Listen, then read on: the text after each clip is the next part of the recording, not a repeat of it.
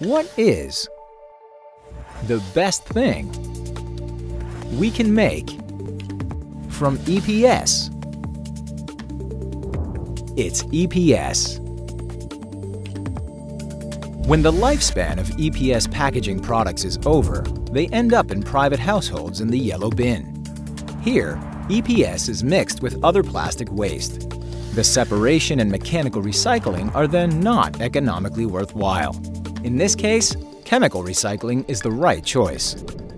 During the chem cycling process, mixed plastic waste, including EPS packaging, is converted by gasification, or pyrolysis, into synthesis gas or pyrolysis oil. Afterwards, these are again processed to EPS granules.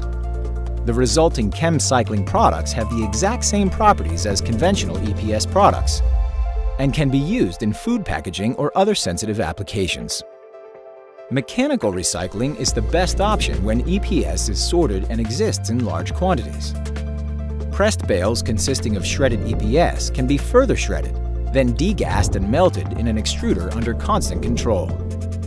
The result is PS regranulate, with almost the same characteristics as virgin granules. It's just darker and not transparent. The regranulate can be fed into the production of extruded polystyrene. Two ways to recycle EPS and use it in the circular economy.